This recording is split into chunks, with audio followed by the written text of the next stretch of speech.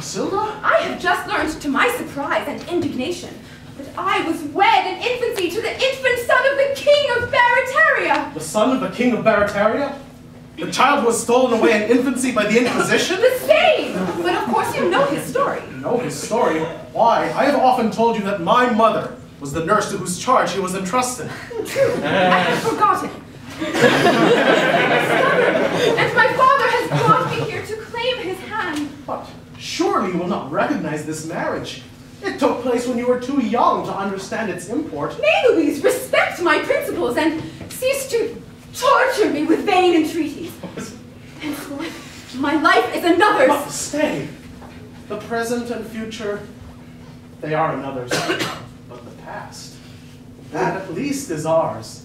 And no one can take it from us. If we may revel in naught else, let us revel in that. I don't think I grasp your meaning.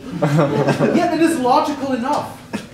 You say you cease to love me? I say I may not love you. Aha! But you do not say that you did not love me.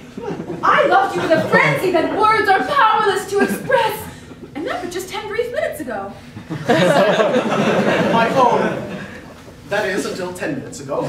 My lately loved. My recently adored. Tell me that until, say, a quarter of an hour ago, I was all in all with thee. Oh, I see your idea. It's ingenious, but don't do that.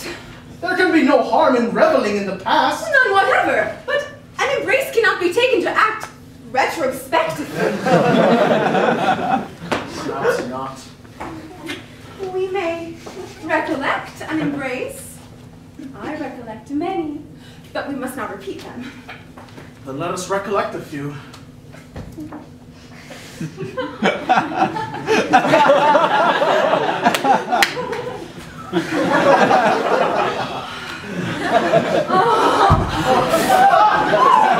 You were to me as the sun is to the earth. A quarter of an hour ago? About that. Oh, how greedily my thirsty ears would have drunk the golden melody of those sweet words a quarter. Well, now it's about 20 minutes ago. In such matters one cannot be too precise. And now our love, once so full of life, is but a silent, solemn memory. Must it be so, Luiz, it must be so.